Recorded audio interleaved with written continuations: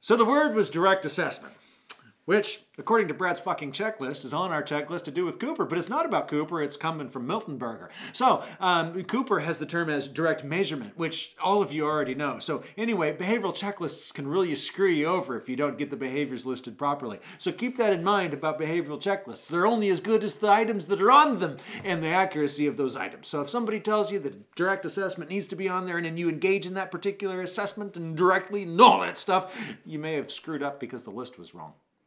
So don't forget to check the list makers. It's kind of an important point in the world today, is that ye who makes the rules sets the rules, right? So wait a minute, who makes the rules? What goes on? Think about that one for a while, folks. Who gets to make all those decisions? That's all I'm saying. Doors to it.